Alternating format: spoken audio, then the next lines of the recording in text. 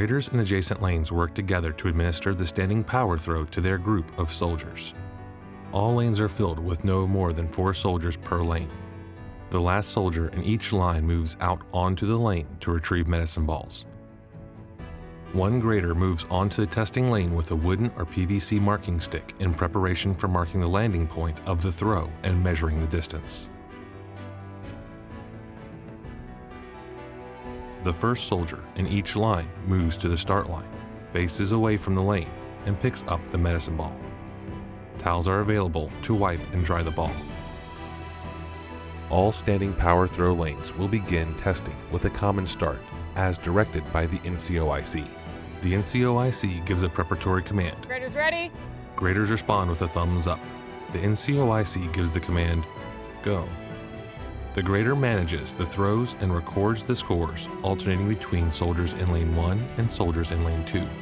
Soldiers only execute throws when directed by the grader. As a safety precaution and to ensure accurate measures of throwing distance, only one soldier from the 2 lanes throws at one time.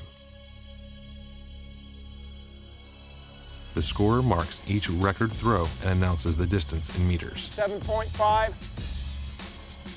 After all lanes have completed 2 record throws, the NCOIC will direct soldiers to rotate. Throwers move onto the field. Retrievers move to the back of the line. And the next soldier in line steps up to the start line.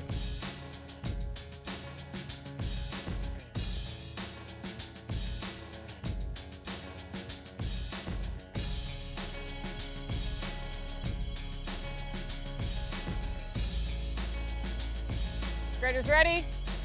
When the NCOIC issues the command, go, all lanes will start testing.